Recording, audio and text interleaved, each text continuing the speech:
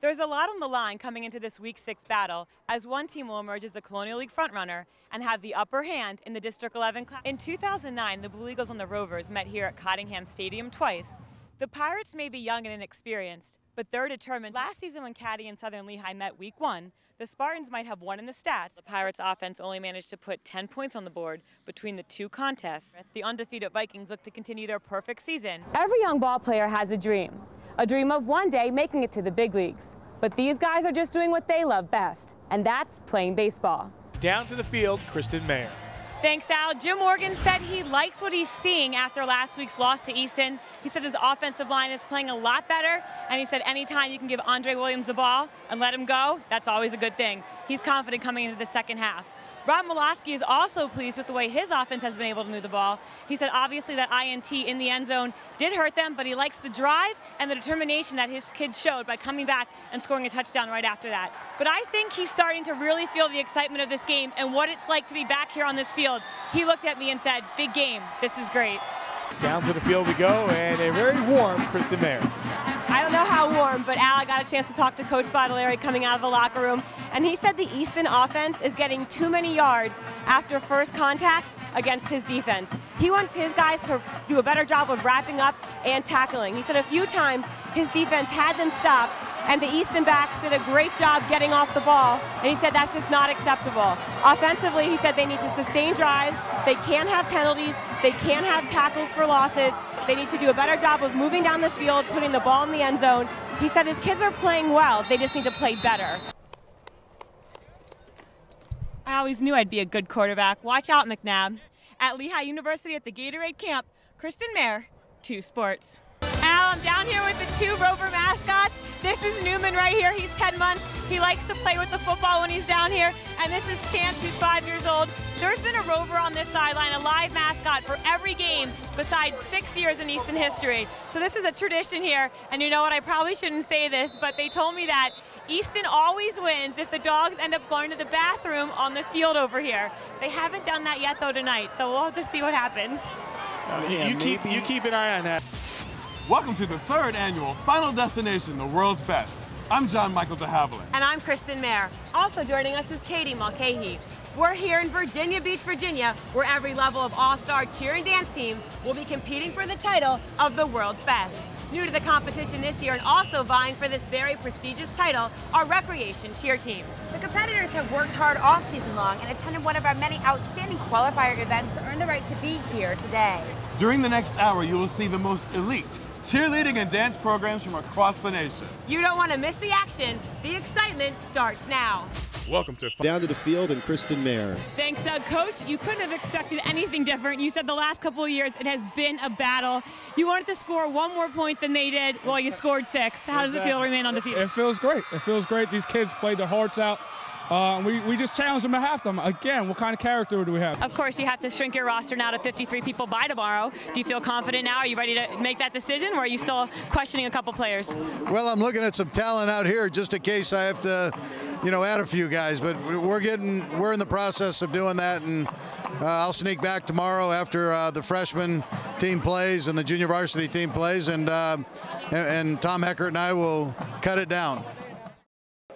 As if there wasn't enough hype already surrounding the Easton-Phillipsburg Gatorade replay game, the Manning brothers added to the excitement. The NFL quarterback served as honorary captains, Peyton for Easton and Eli for Peaburg. Peyton and I are just trying to root on our team, help out the guys.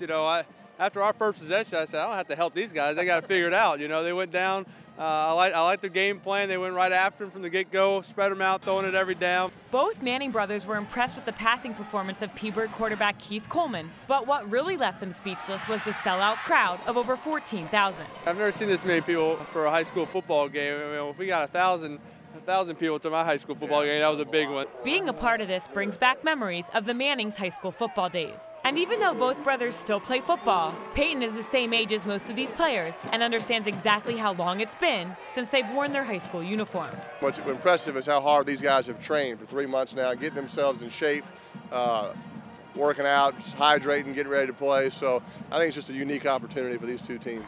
Both brothers couldn't help but get caught up in the excitement of this rivalry, the oldest in the country.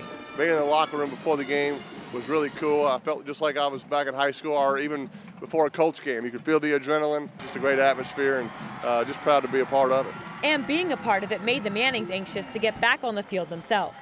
They both agree the upcoming NFL season can't come quick enough. At Lafayette College, I'm Kristen Mayer for 2 Sports.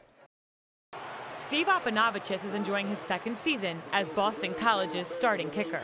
His Lithuanian last name is 11 letters long and almost impossible to pronounce, which is why he's earned the nickname Sid Vicious. But regardless of what name you call him by, Apanavicius is having a blast, playing on a team that was ranked number 2 in the country earlier this season. It's pretty unbelievable, something we never expected.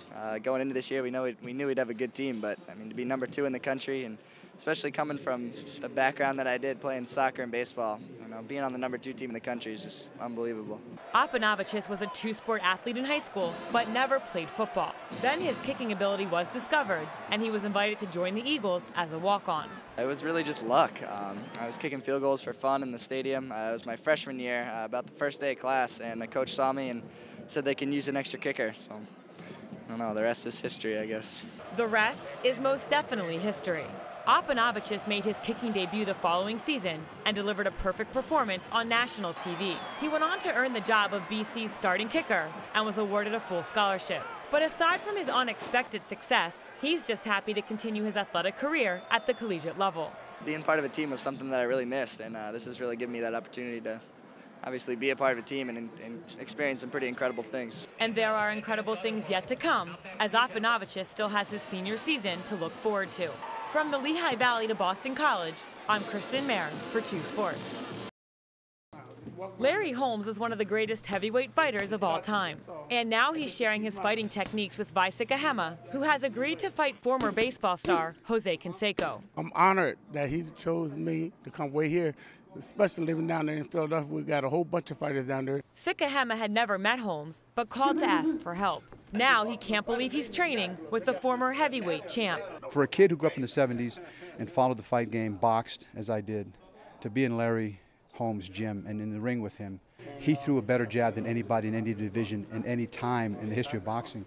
So to come up here and learn from somebody who's the size of the guy that I'm going to fight was really critical. Canseco is bigger at 6'4", 250 pounds, while Sika Hema is 5'9", and weighs in around 200. But Sika Hema thinks his solid muscle and boxing experience will be an advantage. My father was a boxer in the islands where we grew up, in the South Pacific, and we immigrated to the States because he wanted to train me to fight first in the Olympics and then later to turn professional. But instead, Sika Hema went on to play football in the NFL, most notably with the Philadelphia Eagles. Now he's the sports director at NBC 10 and started training over a month ago to get back in shape. Word got out that he was sparring, and he found himself back in the ring. And now he's getting advice from Larry Holmes, who thinks he's ready for this fight. He's going to go out and he's going to win. I know he's going to win because of the determination that I see that he got. I will take him out in the 3rd round. It'll be over. So get in your seats early. In Easton, I'm Kristen Mayer for 2 Sports.